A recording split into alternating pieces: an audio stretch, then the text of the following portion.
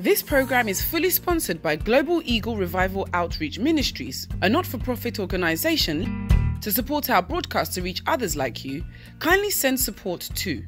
Zenith Bank, Ghana, account number 6012402066, account name Global Eagle Revival Outreach Ministries, La Trade Fair Branch, Burma Camp. Mobile money account, merchant 0544 859 007. Name Global Eagle Revival Outreach Ministry. Reference Revelations or TWMG. Time with Maame Grace.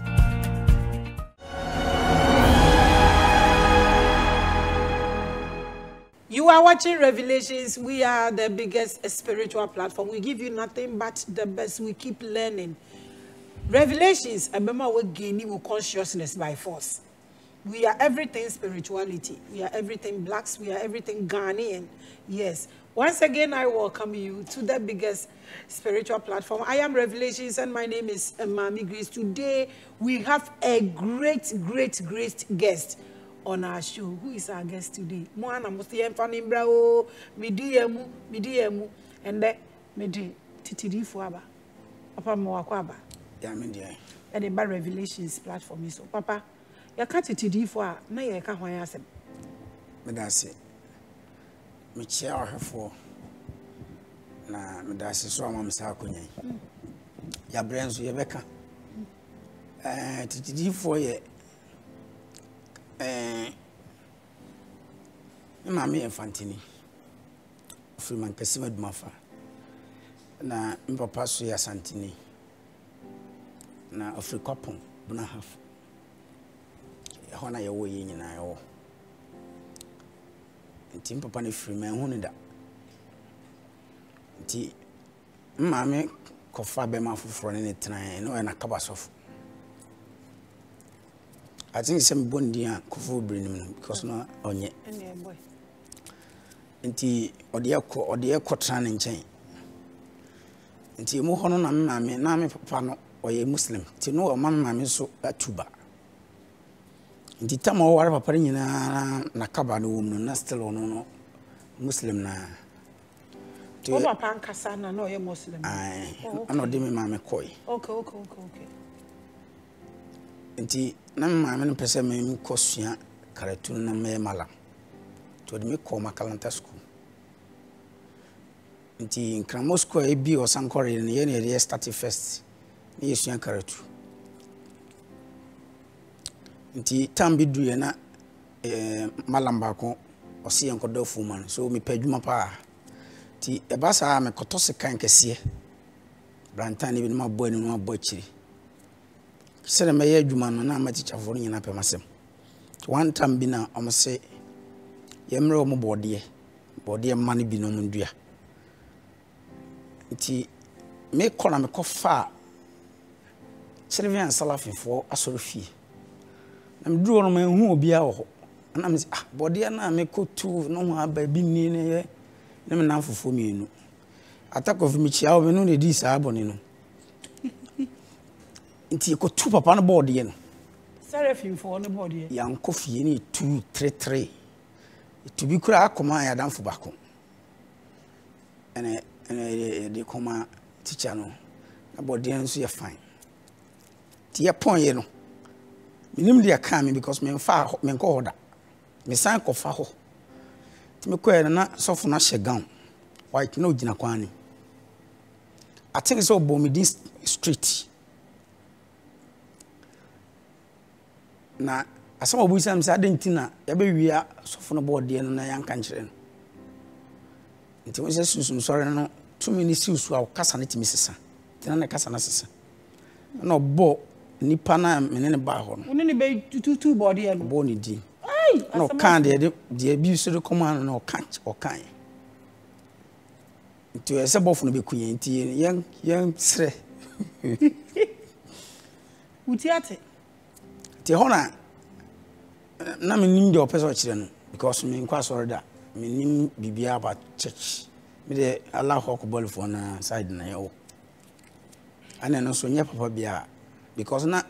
me nya ma dwe se me follow ti na udim bi keke just to please your mother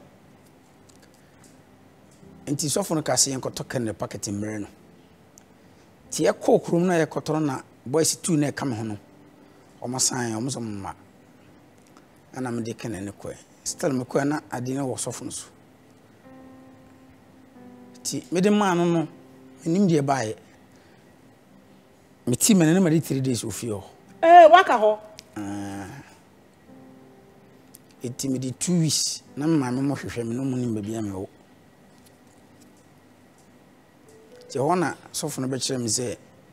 adom bi wo me so. Nti se me ntena sori fi. Ti hame because na Bible says sumpi de nipa me pesumpa because me hu papa da nti bebe a medru bia no sum nipa ti hona me tena sofo no nchen school ndi ntimi anko because na mani beje asore no because asore juma no ho because na me bodram na dram na me bod no na enya asore me anam de Mensah nwenwene na me tena me ye ni nyina nti market day na me de akosi do market na me bo na me tunwum lumba pasolum nyum ne secular songs nampe nti tawa me du sofo no ho no ade odi ka kire me ye se de sunsum sere for bo mo twene no dano na na me hunu bo ti no osua for 16 na me ka ho 17 se de metimi aka se me nkwa na metimi so ade no na tawa e wa sori fi ho no yesi ba bi di cross wase o ma si cross de bia nsuo sisi ho ne ama Samson ne Samson say o wi ne baba gutim Psalm 91 na woko Psalm 35 na woko Psalm 16 na woko ti nya bo Samson ma wa okotena ho a ba rude bia we kan gu so 21 times 35 times 49 times mbana be fa kwa o yare aneko na minima de kodie timi ye maji se mehwehwe tumi ko na ono na ese wache mi ato asorofio ti maame be ye sofo no shege wo no po macho no mde me koi na me am sambai musa be fam koi na me am sambai which is 98 99 timi tena sofo no nchen sa 2007 na obedi me bakra that time nina na me research see imagine say me hwehwe sunsum kra ache watu obi fie sa ache me ato sa esum no bode pa okutu ye bode no kwa ti tam na me wo sa sofo no nchen no sunzo for no there is a secret behind tam visa bia ye dro bi ana bibi hyenti me ne na eda me kone mpase me check you watch hwe bibi ehunti pese me hu ade kode ba na oni bibia ti book wa me hu wono ho ana o yusu ye secret of the psalms ana o yusu oni bibia nti me so me ko school kakra na me nim twi pa me kan twi ti me twi ni na translate English ti me ma wi say no we no eswa ane ma na ewu ni swa nti ufa Bible no na akọ Psalms no there is certain quotations bia ye beka cho se kope beka ho ansa na adekode na wo ye na so di but that book no huma bi ho Psalms yai Psalm 1 Psalm 2 Psalm 3 no ewo obetimi anya no Psalm 119 ho kono obonso ti so pese wo sayare ana pese o ye obi mana e be kirew book no be kirew se reading tam say enji we na hweso ti wo mention di ni dudu say na wo kinkan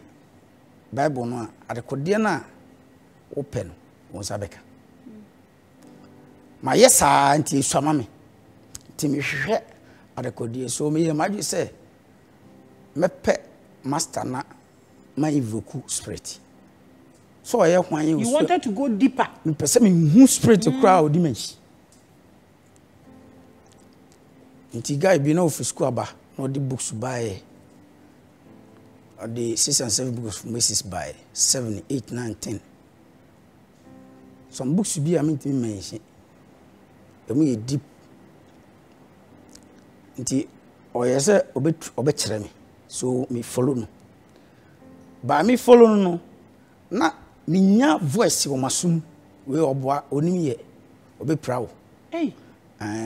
so obeka gu asum ti se de me no kase se na ono onya bi da na or try the best okay kan keke already nti na enya de oboboa me nti o maame kototo books akese ebu ho a se de wode won sabesa yare ni nyina na owo bi but na wono onti o practice enya dwuma adom ni ho by minti English no nti me man kan ma me say na we na kire say na wa church mi okay me practice ana ya dwuma but ono ya enya dwuma chi nso bi da ase o friend ba ho ti me ma dwuma ma invoke nso no before we say dey no dangerous minti me kan nyina obey preparation ebia ba bia obagina no obakwa kopra ho wodi instance be kwa suo do fo do ta be kwa kopeti ho obesra ho be for 7 days to 21 days ebia wodi obrodo otofin nema na da ko gu so na wo prepare ho o prepare ho se de be ho abe konkron bia one ni create eyi relationship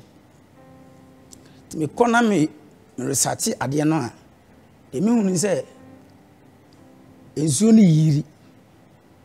se me kogino na me ya anadweno na ensuo ni yiri e baba bia me wo no ba me hu bibia ba me koda na ensuo na ba me nchen e wo da yim se me aba me nchen me yesi bia kwan apaso fa so frɛ me no me mpene sa yesi ti ensuo na be kyerɛ me se mpese me frɛ na me nsanso nsi ho me mesa ni ensuo ni bia ho ma kyema me nkasa obia ho me ko sansuo ni bia ndi esi ho na ma ya begin na me hu na me su akra otena ho a me kasa o se obi abegina me friend say busanse friend say na waka mpesa me friend no physically oni na me ni a me dey omo so omo mpesa ade no spirit bia mpesa obehu na kira kwan nti edidi mu ana guy no ba ko ka se yen current room na yen sesim e ma ho ba me manti nti mu ho na no kosia adwuma kakra anam de bankran nti me dura kra no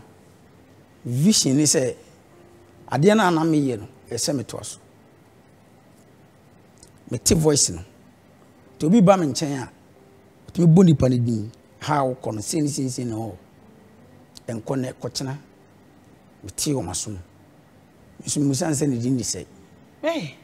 no kon baby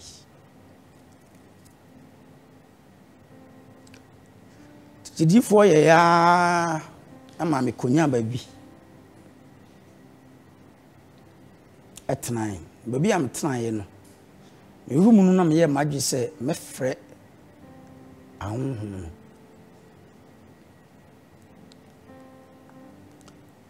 eti se basa obefrɛ angel bia e se unya ne din but e general invocation so ye powerful a obetumi use sa general invocation no their first spirit no obi abeba na sometimes so no body no ano chia kakra bibi fufuro na beba so onye bi da sa na be yo I hope so morning mbade enti o prepare we a na draw the diagram no na de abo wakoma ho hase na draw diagram no fo na waginam on the fresh spirit one day to start here obo say edem ho asesa chese wo twenu ade chi na mato aso we are making na fasting room na am start say me me dem me fa ho me pese me hu nipa kro na you determined ti one time me ye na hu say we see bia padem ho fita ben hu obia ne sakoye de chi na me sakoye bi mu omo so e from ahomache by 3 kono from timi ya another one ana opicha me so be dan no sa ba me kasa onka bibia azu mu sa ase me obi na odemo ndi de si ya ne se spirit ni yi ne ho adi kire me se de otie ana obo ni din kire me ana omam ne secret code se ba bia ma obi a mpese me frɛ no me body we kase ya obeba me nchi bi kra wafuma anase wo ho afia eno so obe kire me later kwanya no so ya faso nti me start bisa na question me obi a me penhwehwe mu mene hwan je adwuma na me de ba wiase say na mtie because me ne hia me obi a wa bontin that time na me adwuma mankofo ko de ba na me gia me je wasem no me je picture sisi a na me soke na si ono abe che say we no say na start enti token na we you should instance we bonidi produce na frame me yepe na adwuma afa me unse ensori ne eye mo nti nipa na odem bankran de me ne ntem betiti ti me kotramba bi ti me ye madwen se ne sade a eye se sunsum no edi na obama me no se e obi kromudi nti so ya igbeni anka be friend say and so be another assignment amount se me ya igbeni a ana ono no ba me nchen a na me nti kasa bia nka dimbe na ode bebre me wo be ba wo beti ase me bo a meti ase na o kire me se o isu frama ni isu nti o ma information kwa na dina ode ma me no enye no na o ba bo no mu no o se ba bo no ye fa ni Gilbra but enye ne real name nti o de ya enye adwuma angel no be yes anya no anu de say falas ye pese obi ahwem bi nti wiase abode kakaka nti angel 9 wo ba bo mo ye 9 pe mo na go ruru wiase debi insanity na ti say some dozen they are mo billions some dozen bible no so read ya mo ye 9 pe na Christopher nim se bofo wo bible no mo ye 9 pe chereve an salafin ho mark giba rafa yuwe eno na mo nim asa intimi ye madwen se semeti asisi yi madwuma ne sei mene hwan e na metimi aye de abo afie because me ba mu se efie ne ye nil babi amadu bia me nam sum nipa kofo obi abeja bibia hye me nkwa na me yade ndia ano se obekire made na me wa konwa wo me fie before then no o kan okro bia kire me ne manum ana ye de abo ade asase ensu emframa eja ene moja eno na ya atenka no tono isutu o isinsu ne mframa be ka train ono isu mframa ene isu nti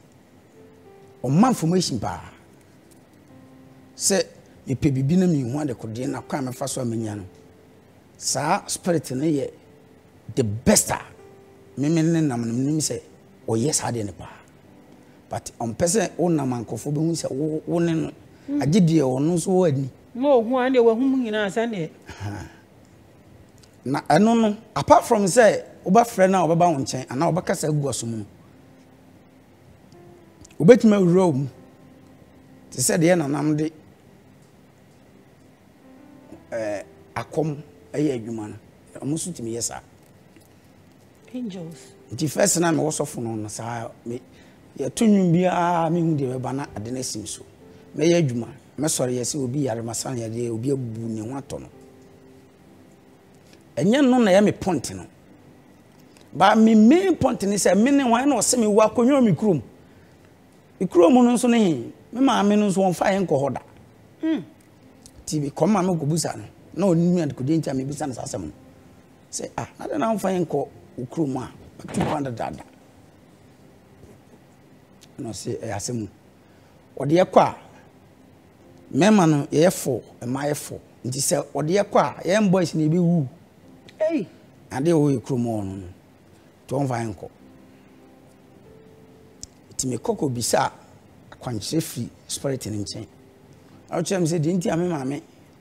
e ka sa ne say akonya bi ofio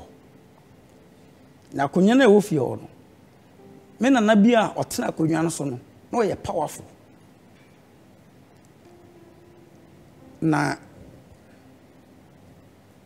mankasima duma fa won asase ne mu dia no makofa me nana ne firi abasa enye na abasa ho na me nana ne fi so edru ho no o ko mankasima na enye na abasa prefer right see no wo mu a nice town so pa nti ono no o kire me my story no nti me no ma hwehwe his because Bible na me fere nyina ye nkofo bi nsem no mu to me pemi ame de etie afine ho to kire me se ha na efi na tumi a ode ye adwuma pa no so ko gifiri sirim akona nano me nano ene wo akwantu to be kire me aha me ti me foso me ma me no na onti ase na me bisa nse de na me nyina mambe ko so me ntade nkokere timtade ko chere na mema ni sikaka afi no sina de asem na mso me yen kofi ne yen ko hwe de ofi ti ebe ko no sister mpanifo na anko nti meni menu aboys no ne kan ma me ho na ekoi ti mi koduru komo na enje no ka chem se mi ntwam free kronum enkopo na no na wo hia me ho me twam sana me kan because ne ye kwa asore na ye asorefo ti ye kan angel ti me twam ana o ka kire me say akonwa bi ofio aka 2 years na di mfie aduana 40 years na me nana ne moja a ye setena konwa na so munya bi ti bema bia ababa konwa ho na owu enti na maame yesa a confirm me enti ko bisa me wofa na obaka sa hwini ho me firi ho a o kire me kwan no abrewa bi ti ha ye friend say kon ho ko bisa na ofi asem obaka kire ho enti ifi ho no na be sen kom me ofa kana so fa esi akonyu bi ofi ha o was ha ade hwini ha osuro hwini ha ye de na nse ono kra wokọ fanese nanka ba na Adjei yere na ekọ to ono aso bibia ni hosa mi firi ho besen ko abrewa na spirit ni kse no na me ko no mi twama na kutapoma mi twam na mchia no nse amomo fantene modu yeso yetena asante tata na yebasa tini samna wo kana e bibi mbisa ne se free papa sama si fie na ye ma hada ene na yamba ha mbubusa me ofase akonwa o se akonwa bia ni o se hwe mo fie o wonana onyi ni paketo a ansa no hini be pie na je se wonana pie ansa me na me ko mufie mo nana no be ko ahemfie akofo hene na edi na pi nti se woto agbalagbo aduro bi awoto bia no se me nana jigu no bo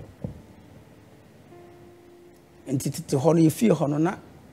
mobro ase bis ebokwana no eno no de kwako nti ye frɛ no obo tuntum spirit na ofie ye frɛ no obo tuntum the black stone nti wo timi ko kan kyerɛ me ofa sɛ ono no abrewa sɛ me si ne ka asɛm no na me sama chinti me ko na spirit ne ka gbu asum sɛ me ton sama me ofa no no obɛka bibia timi ko fie no na oni wo yeso kopo na me ko ho frɛ me sofa na be kra unyi nsa bia no me yo opede no so pe club bie am si enkoi osofu dinachi ye koya owura ho ana oje oso obo ase frɛ na ase obo ase oje foundation petition no kota wom ni su be biri ni tai o jina ho sase o musa man kota no za boss pa ana oje club binu to start se honum no na nsɛm ni hwie ena oka hono ko bie dan bi e wo efie ho na me nana tade a ode kwa akono gu chobox bi msa na wo bie su se na ahomi se na yesi tade nan kasa na yesi o ka che mi se kunyo ya da hada aka mfie winu na mfie aduanan obi anti metina kunyo yeso nya fa hodida to no kra abre kunyo ni nti ontimi ntu kwan ontimi nkoba bia nka ono no hafasini na oye adwuma simpani foso ofie nyina wu mema ni nyina wu abaka ono nko ati se mabade a nimwa na me braba ko so tema so mun de o maye mo apostolic fonti from mo bia wa ombeso meba mzisi ade na ese ye me bana me kopo na me coffre spirit na me di komo ana se kotonsa fa koma ofa ne se onguma na enja asafo sunsun na audio sade audio de se hwe obe kan no kuro bi a kire mi da chenanye ne se me pese mitimi sifie na me pese me ye japade de a amamre na o kire me no minni so pepe na me ye kese a che obi a e wo fie o nam ko to snap to nam to ka sapramba ko nam de ko no so ade na wo fi ngwa opabetesh tin zan ko to apetesh me ka Ghana de nam ko to apetesh ne ba na mo fa ne ya mane no to ya mane ne nyina wie no no ka che me say kunyo yesiwi ese ode mama tina so ba ji miska o fa no nam so ba ji miska o se 3000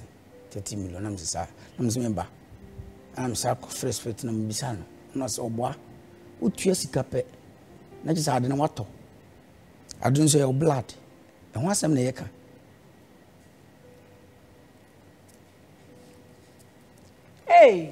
sa ko nyu so mo anyi ni ya fi ozo bia abekwasa ba hwe onya hwe so nti ehọ na mebuza ne say yegu nsa de ye de no mami quotation in the Bible na makan sa kan evangelism na me ko evangelism me de konka na eko ene ban me de nsa ba ko bo ban na ba ko bo konka na me tonyu me hu da se yegu nsa kora wo Bible mu da me hu da nyasa mani afura o me kan sa me hu da o mami quotations no oso pese odi ya obefa spirit no na obefa ndo obusa me question say ye chi Peter na ye kokunde na Peter kan na won ko skuda o start say o kan ne ono ane story se me kasa ono ane story a na ji say o kan na nanom ho nsem o hyase say o kan Abraham Isaac Jacob ana that time so no sa book no onye sofo a unya bi nkan nti ono no onya ne de ne wan eno na ma ahemfo no suro Peter because sa Bible no se unni Jufo ni mu a untumi nkenkan sansam na o ka no nti Okay, Peter, 7 hours, say, Chief Peter, and Peter started to say, or can't see me. Or say, you know, fool. Munyason and Tina men coming, me Adjei Abraham Mensah. And you know we are gonna my story, wow, want some cabbage. Coca fear some, ne jam Abraham name a Joko Possum. Eti, no, Wokra Uba. Why you when I win a shot, no, me person who wakasa spirit no person you want the children. So I gun and near and cassen out. Me pe wo medium. Was a metro. My nene. Eh. And on mammy did. Until mamma need Adjei. Me say I fed ye. Me peace of mind. Our brabum because they am see here juma ma ton bibiada edu abi na me ton ma pants na me ton pa o ton dai pants ma pa dress ni start am no force no mo de ba wo be kwakosi aba sole ntem ya wada ye didwa tu be konta no akosi no hata ewa no komi na okobo na o ton dudu a wo be ton na nipa na te all colors. Na no do all sizes. Hwe. Ti na de sense unsaso na aso. Ebi wo am de hyemiti. Se de be ya sa wo pese ye to. Nti wo de concert afaso. Nti se wo de fa ho na me nsa wurawuram. Eh. Na business na business. And it is on fa dress nya hwe. Kana for share that. Me man story na make am. No one sem na make am. Mama Lastri, you are watching Revelations. Hey, you're one in the abo. Who will be assassin as who dress on the secret crocodile. Hey, Yentimin Canina to the moment tosso. My pants want to be H. I can't. Baton panties in your toya or quack or you be so socks. Quack or you be so. Now, they want to be. Oh, Brazil, my tongue be and the what on your my tongue be beer, and so tongue, and so now, on point, massive for Nico, a Becca crew for Nessa Swa, a Nema. Doom for no coso money, my coffee, and I was when you cacra. That's a when you angel or no, they would not church what they ask me, what you mean. Auntie, me yes, I didn't know. And I'm who say, ye be beer cow, we are swim. Oh, shamming out, Timia. And more being free, but maybe you Adjei. But the spirit is in control. Wouldn't be a coach. One goes out to Miss Oko school, pa, ye, could tell doctors. Why a doctor? But a soft kit will be back some out the Wajapa man, who you know how to say.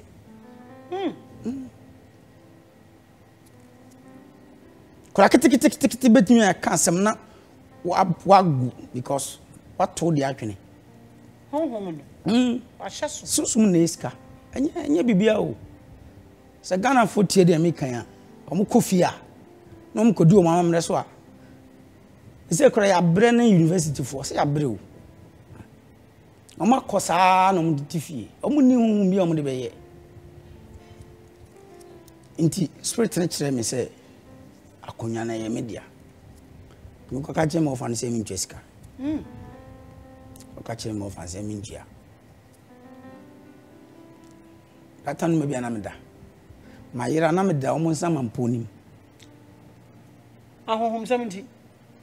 Now I say. Now when you do that, one man no bonkum on effort.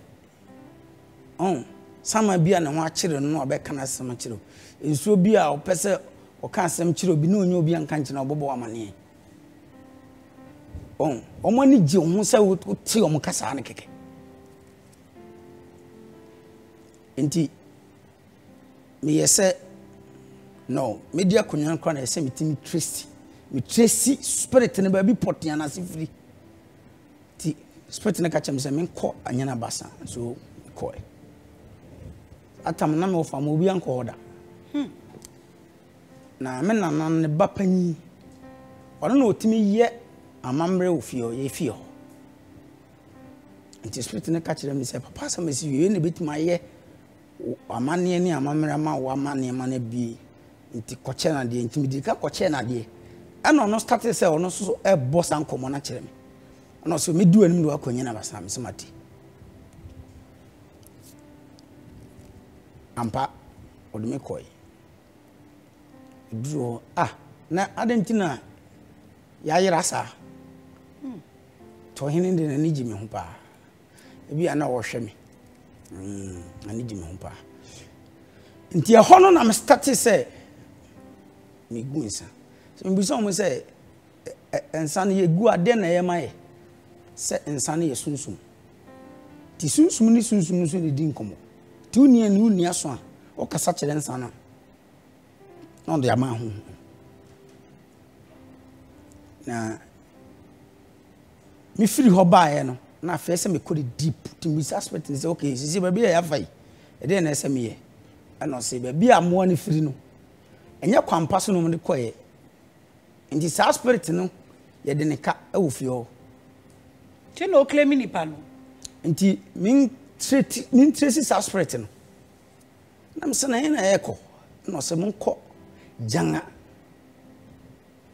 not ready janga ombu so ni we sa amon omo no yisu sare omo no yisu dey omo yisu bees no ya na bodo na no ti omo de ku ti me na kogi e de be ku e ma kromu ofo no nti oba se ya o hye na tade no a etu ontwam woto a eba begu tade nim na soja fori nyina wa kiri that time no yes sahene ankasa nti ono kasa na bees no edinanim kan nti mo no o se wajan na wo twe abonsa abo na bia be wura wasum se udimi nto wo be wu ato mu dwane timi nana kra according to my history no Adjei krono edi mu hene because nkofo bi omo no mo kunye na omo nso spirit edi o manim ne ye oson to de nsa wura oson no de hwefom me nana no abempa eni ko janga ho uko ho mimi pe bibia hu yise kura me nyanwie o de ahwe me de obakan ze o mfi nyame na nyame no so kura wunim tena ho akire wi Ghana for pay o mfi nyame nyame no so no nyame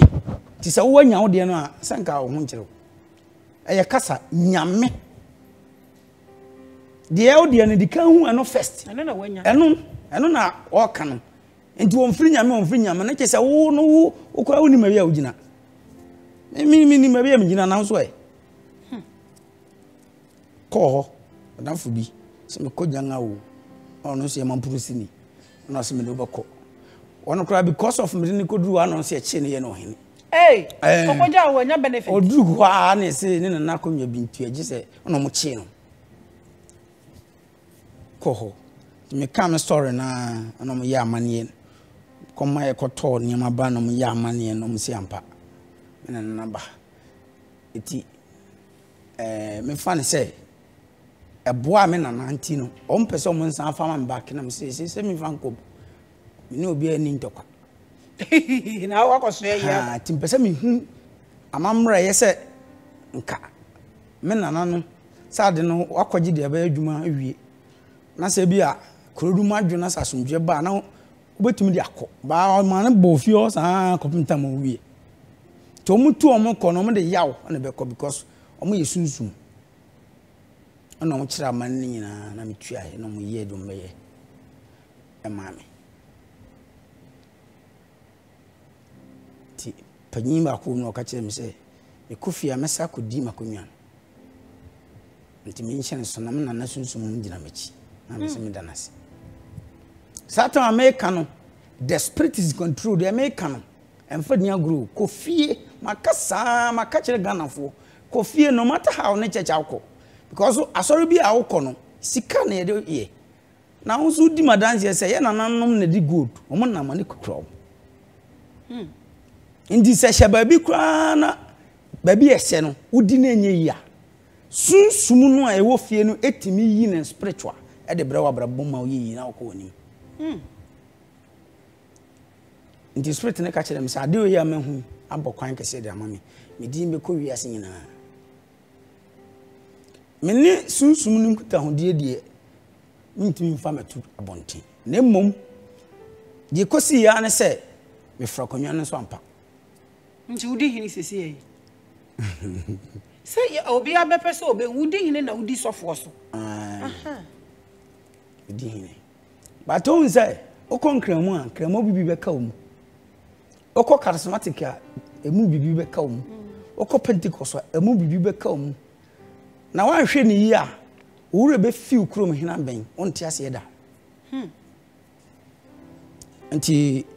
Yankopon ya dum me beduru ya na sunsum ne to mensam na me to asase ana ka kire me se mi si dan na me ma no baby a me ne be hia ti me start se me si dan no ne anche kra na me pagya 3 bedrooms so si ho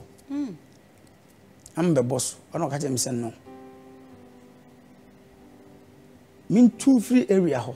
na nkofo bi person mo de asem hye me sana me kire oba me masori a mitu amna ho tu ba before me bibi ama no me frɛ wo ma me na ma frɛ papa sunsume wo fi ona ma frɛ wo spirit ne be direct me say we die ne yini sei na ma gu wa so no ma ne nyina anim me gu na abo se ofie spirit na be wura obi mu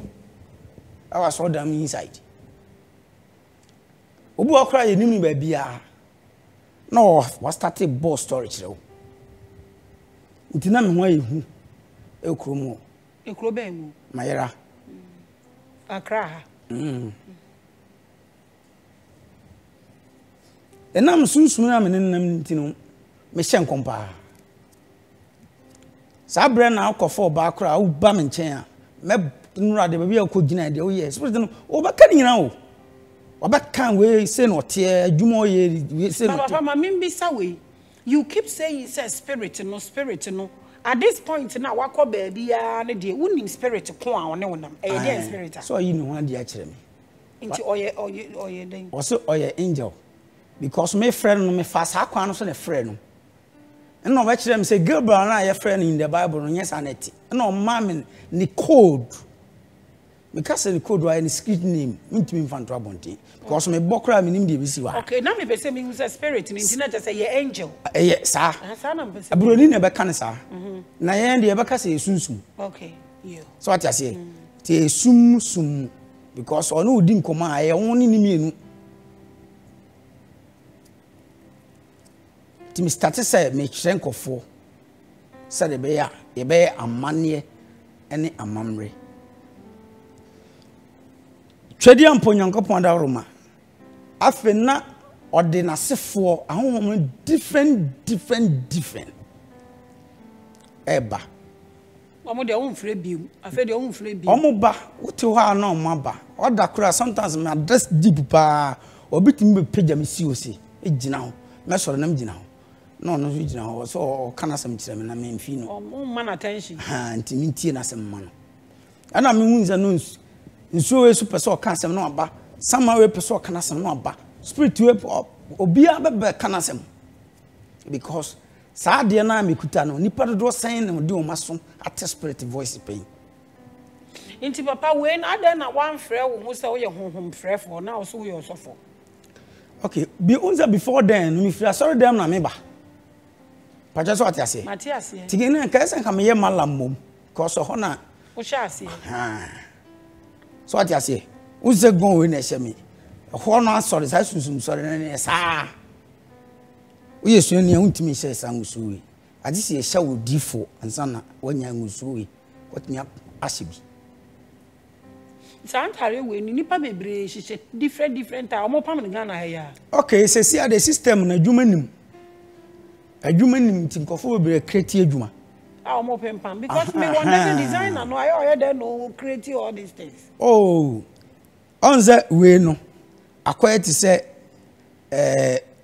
Roman for entire so what I say ana omo so na omo use spirituality no mat and now kwako internet abon say omo guta obi nan yes oye saint asemasi no de atunso no mo bompa aguso na nkofo so sa yes yes ayare eyewe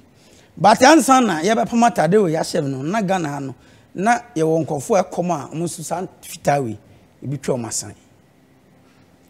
etimi ko deep e wo Ghana hantimi imagine say mehwehwe ade na ye fra ne Ghana no e kuro no okay so for Bible no na e preach say heaven bunsam jim heaven bunsam jim ba o tresi wu nananom a na akoye asase agudie heaven bunsam jim heaven bunsam jim ni free bruni wo so heaven bunsam jim ni free bruni wo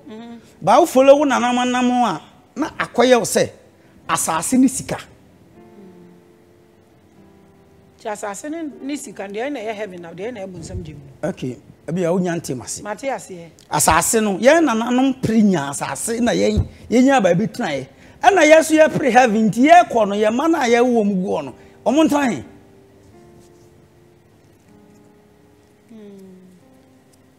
ba jo so atiase nta wo mpa asase no dia sen ne sa wo mpa kɔ na wo emenwo because wo wa hakola no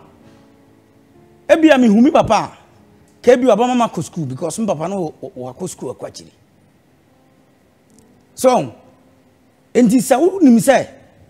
wo no unya ko heaven na wo ni problem a empre hu ko power le maya na motunyu aso dem na mo se pe kunu na mpa bia ko no munya kunu sam ne kunu sam no a wo ne wo mu wo ko wale sisi anu anwa hwifo be di wa tempa papa se wo ye bonyini e be guo ni ma se bibiri enti ha ho na fa virgin no na wo de wo ko ba bia ko ko mu na meje obi ya we e me ha obi asem papa wo de wo mpa heaven ni bi de bi na se de mpesa me kire nse se ye de heaven ni mo mbesi ani so se eye se ne tia yen no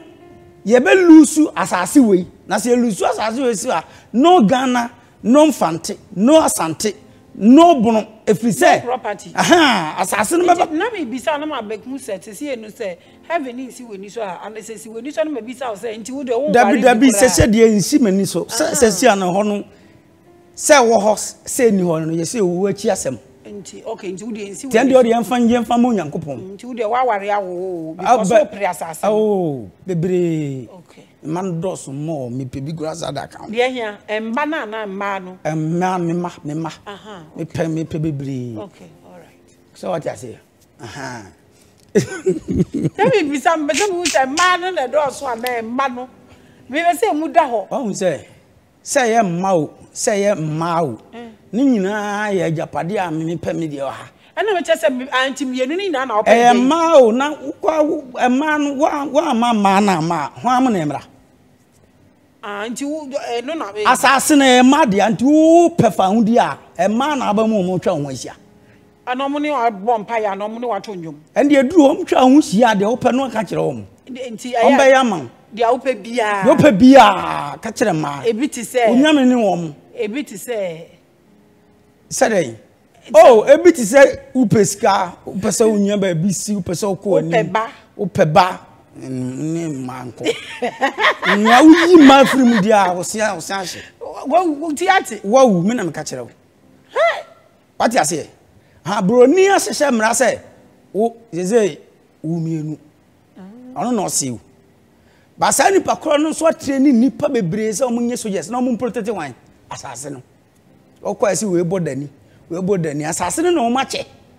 ana wo de no so e wan ese matimi akase sesi a Ghana e Ukraine sesi a Ghana e Ukraine sesi ya kama jonga wo hen sesi ga wo hen when be kwa ko jina konsanto kwa no because dia nanan de kundirigu edi nkunim no nanan wo tumi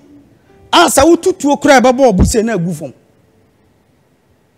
nanan wo tumi wo de bombo fa wi mu nanan betima tia no ne jina soro watu ni nyina agu so chena ye ni togo kro kitu anya ntokwa togofo betimi age asase no so ati ase na nsem na mate se Ghana fo ne Cote d'Ivoire fo anya epo hu akasakasa omo che Christopher mu ntie ni yo omo che pu no epo no kra no ya che epo no kra wi asefo ache o yo ba bi America fo pukoduru so Germany fo pukoduru Esrupo a plane nam hokra wo borders. How much ti wan fa ya enti mi be hunu se wo pese wo gina ba biye a ko wa ofie ti dia ne ha Jacob mana omonam ana omo som omo maame omo papa nankase nipa no wu apro ne nankasa no de yede enti na akamfo omo wa amane se obrempon ahemfo no omahene bi wu a yenkosie wo da ye do besi dem ni ahye wadru ifiri se bre bi du na se asem bi ba kronum ana amanso bi ba na ahoho na betena krom ma tena wa ne adesia ne ma na wo nti o ma pra konyo no a wo na ye befrew suma kwanhene ene mpanimfo wo sa tumi ni kowura dan ni mu a ye ya amane ya amamre ne ya bodi no age so ha na wasore agina na ko asem se de tie no wo de ato ne kwam e de ama no eti spirit no ba kire me say bibia ni ahode wo wiase ha sa ubenya ade na ye fre na asase no na watena so ulu supe wa adwene me yira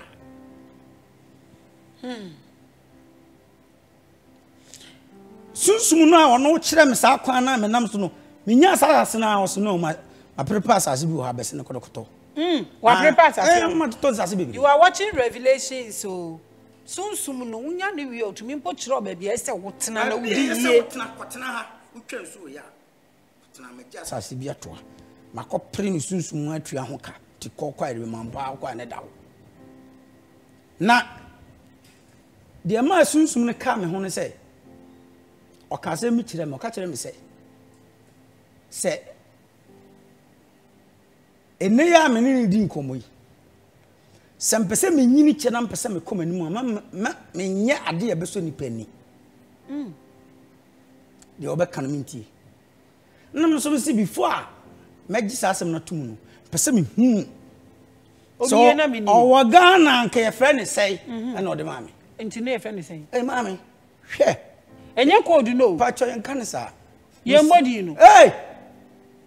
Oba be de obeba. Oba bu no ese mfre awurade wunyankopɔ din kwa. Na ye friend din kwa sei. Debi, ye friend kekesa. Na se ha nya kwasa. Debi ma me mpacho mesrew. Se wo friend na de na besi obeba. O sei, wo friend obeba. Ababa. Na mombre. Me ka kire me members se tam bi beba. Me ye altar. Na de mente no mama matene bi muso matibi. Na o monte mase. Mo sisi bi. Ha, ti tam bi duruye no. Na misiesie baby kama nti no tam bi dura na mafre spirit number said you omo ba spirit da no matter o said you wote e ba untumi nyina no nti ese me no minti na ese sunsum ne ba nti na wo beba obi o wo ho ban said you be on koye basabasa nti me friend no aba first me ye ne say me ye ne naked se oba say ya obati se okasa ba wonti ohu ana o se obasa na ebi mo ho am wani no o so bi wo wani nka so bi wani a okuta sunsum bi but on fa nye hwe but oka bone fa ho a na de na kwaye adwuma ye wonko force awo obehu akwa we won munyampa o ani munyam won fa nye hwe mage enso no won fa nye hwe ba de di na chi mekwa kofa de na bre no so won fa nye bibia ti o ma ti sa no e ba sa na ono be bon e bon na e be ka so e be fo megu nkofo ani mase mi dem nyanka wa ba na TV kura papa na me hu o pese o hu atam bi dra e be yeso ama o hu edu ga ma na de me kire me pese Ghana fo nsuro me pese Ghana fo enkofie o mu nko mu nso nko mu fie no mu nko mu de wo mu fie hwade o si e fa Bible no ne ye kenkan a ne ye di Yesu hu adanse ono nko a yeso owu amawiase nyina woni age won kwa asante de o mahene mu a onu mo mahene enye odi kuro enye ohene kekewu ohene bia ono ako age nkuro ne nsase ana ose tutu se ne sade yenka ye humuma ne enye santi ekunti ne ye kan ye wabom konfono to se wo de age se ugina ho sei o se kan duru a wadi nyina no se no ye bi hwehwa nketen ye du de nchira asase so a wo ne ye bepetem e wo so osian me ne mo ya pam se mu twitwa me na mpa mo nya asase no a me na henie ni fa se ne mo fama me asante o ewo na ba ma ni jiro no ye twitwa ne tim ye twitwa no enye se na ko hye damba bi o abonten wono de twitwa no nketen de apra asante asase de ma wo ya asante ni o hwe me kofia wo didi matem kofia wo didi matem o mahini mu ane aka kire no o mahini ye kwaje asase o den kirafo aye nkwa nti ye no mu kokku amomu ntem atete ni ya stars na ye nya asomdie eti wo so de obaye ne se wo de dress ti se o mahini di okun soja ni di anim ma utuo ni nsan wo ha obi atutu antubi kopem tama obewu uwu a kunde beba no so agiatu